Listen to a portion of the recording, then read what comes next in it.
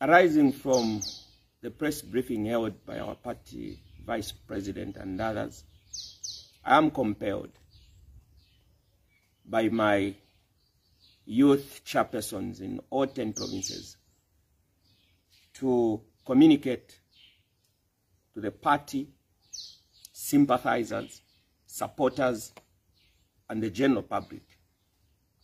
The youths in the NDC have maintained the position. The position that we have maintained as youths is that we stand with CK and the NDC. We are so shocked that the vice president has overreacted and illegally expelled our party leader. The expulsion is now void. The vice president did not communicate with all of us as members of the National Governing Council for NDC. We do not wish to play chochise.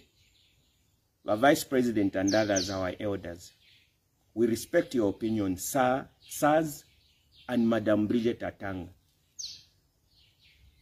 But I think the decision that you made is so unpopular. Your youths in the party have denounced your position.